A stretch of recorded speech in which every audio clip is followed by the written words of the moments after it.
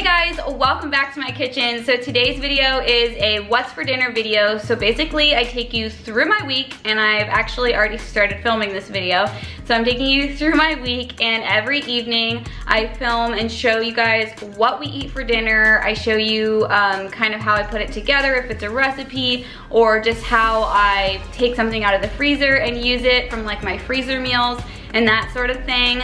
And so I just wanted to pop on and do a quick intro before we jump into the week. I hope this gives you a lot of meal inspiration. You can sit and write everything down. I will link the recipes below if you are interested in using some of the recipes that I use this week. If you're new here, I do aim for a lot healthier meals. Sometimes I do gluten-free, sometimes I do keto-friendly meals. Just in general, we really aim to eat healthier. So I think that's all I have for you, and let's jump into our week. Happy Monday, everybody.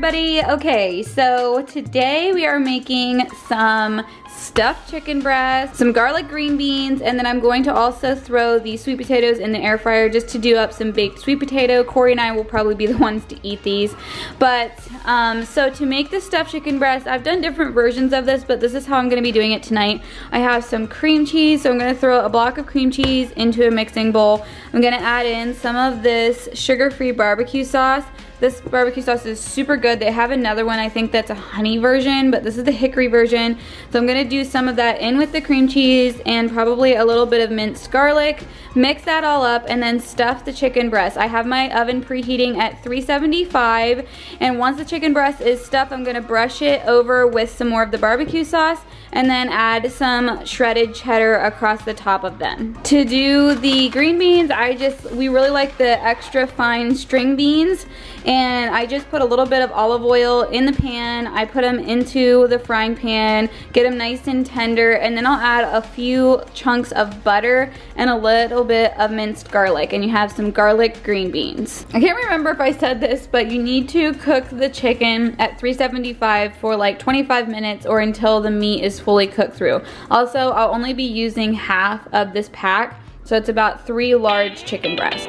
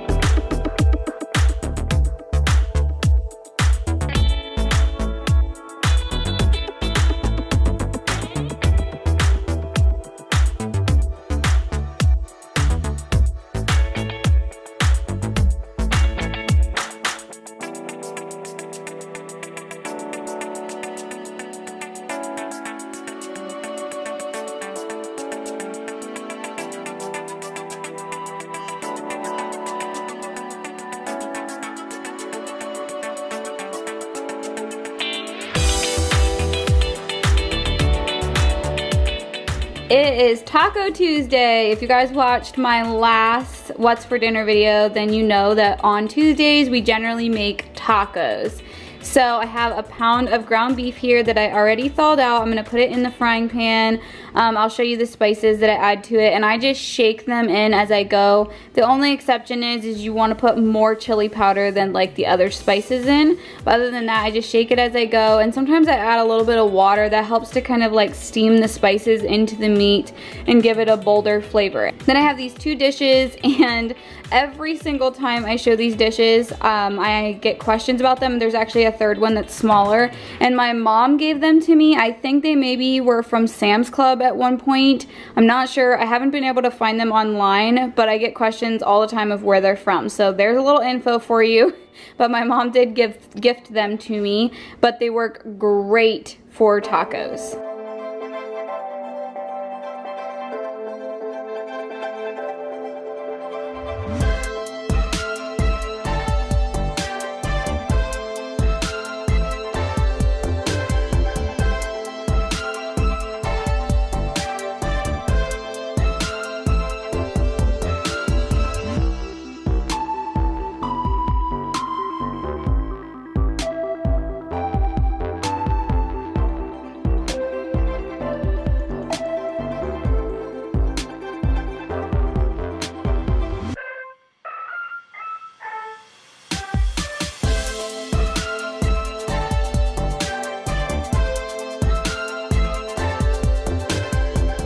Along with the tacos, I'm going to cut up this watermelon. We need this for the week anyways, just to have some extra fruit in the refrigerator. I like to have it on hand to grab for the girls' lunches when we're making up lunch plates and that kind of thing. So I'm gonna cut this up and we'll eat some now and then we'll have some for storage.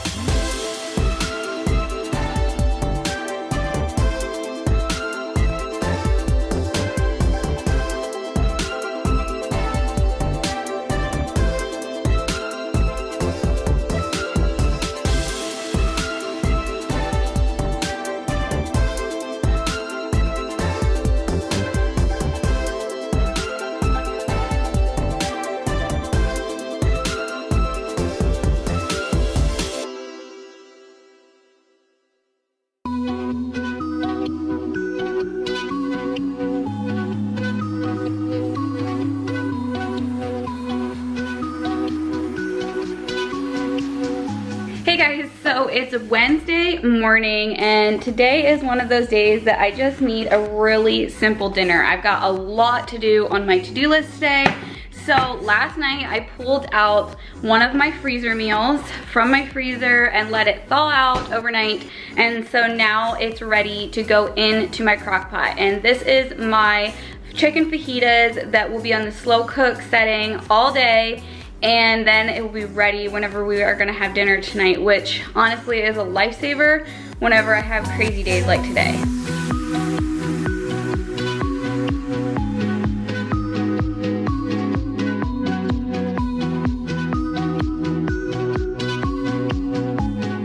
Okay, these have been on low all day. Oop, gotta get it unlocked. And the chicken should just shred apart perfectly, even though it was already cut up in the bag in the freezer. But now it's like in pieces, and you've got all of the peppers and onions, everything perfectly there to be put into your fajita and to make delicious fajitas, and it's all ready for you.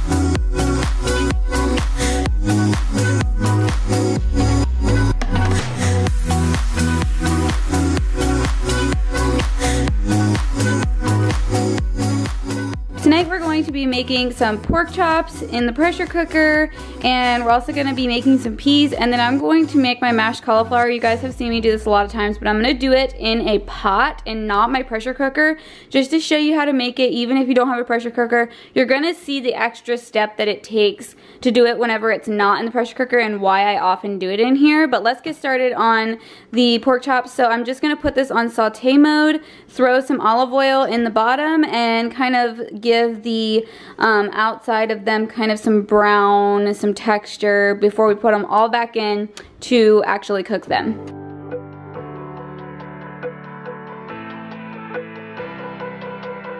While the pressure cooker is getting hot over there, I am going to show you how to get the cauliflower started. So I have a whole head of cauliflower in here. I've already washed it off, and I'm just gonna take a knife in here and chop it up in pretty small pieces. Cauliflower goes a little crazy like broccoli does when you get a knife to it.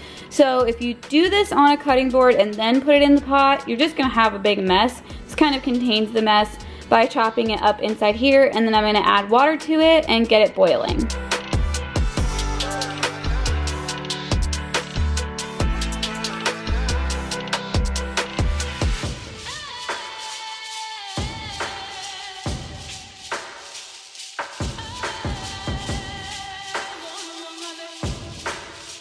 Okay, so we're getting these all seared, which just means you get some of the brown on it.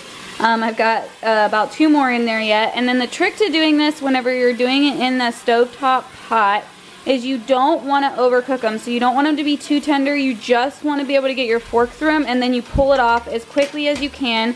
Then you take it to your colander. So whether you have a bowl colander, I have one that's over the sink. I'm going to take it over there and dump it in, and then I'm going to actually smash a cup on it and squeeze as much water as possible out of it, and then put it back in this pan. I know it sounds a little crazy, but this is the extra step, that it just gets a lot more water absorbed in it whenever you do it in the stove versus in the Instapot or your pressure cooker.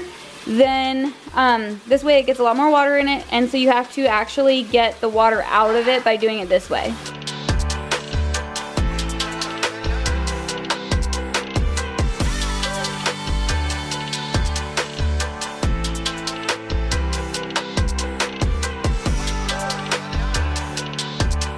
Now that that's done, we can put some butter and some sour cream in here, salt, pepper, and we'll take the immersion blender and put it in here. You can do this in your blender too, but I just love having my immersion blender to be able to go through it and just make up the mashed cauliflower. The whole reason for getting rid of so much water is just because if you don't get rid of the water, it will literally be super, super runny.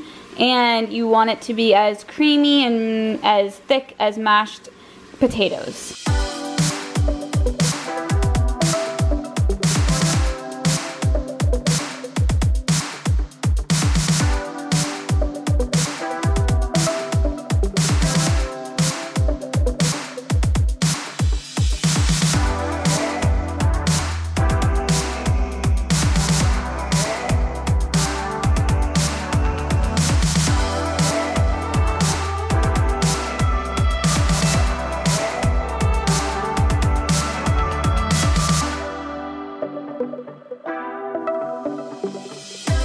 Alright, now that they've all been seared, I'm going to put them all back in and put about a ½ cup of water in the bottom with them, and then drizzle a little bit of barbecue sauce on them.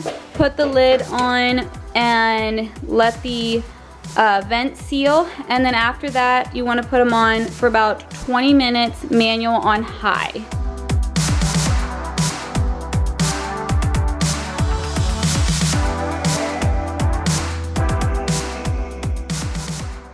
Okay, we've made it to Friday, you guys. We've officially made it to Friday. And if my hair and the dirty dishes behind me does not explain how I feel about it being Friday night.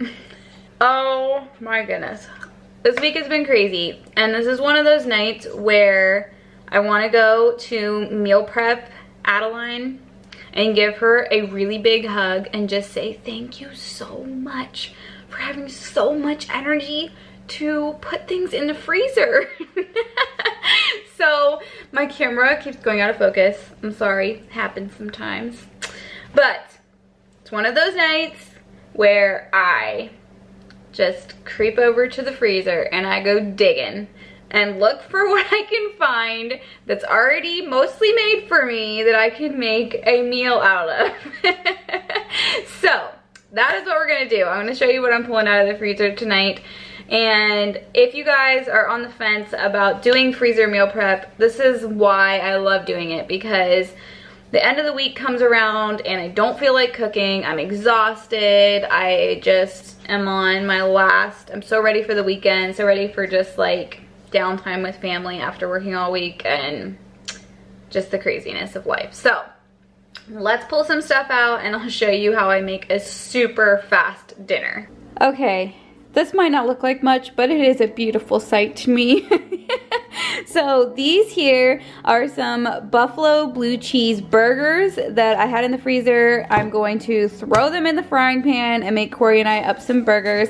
And then I've got some sweet potato fries that I'm going to put in the air fryer that him and I will probably have with our burgers. And then these are homemade chicken nuggets. They're supposed to be basically like a Chick-fil-A nugget. You guys have seen me make them like so many times, but these are one of the great times to have them for. And then we've had a huge watermelon I cut up earlier this week, and we've been working at it throughout the week.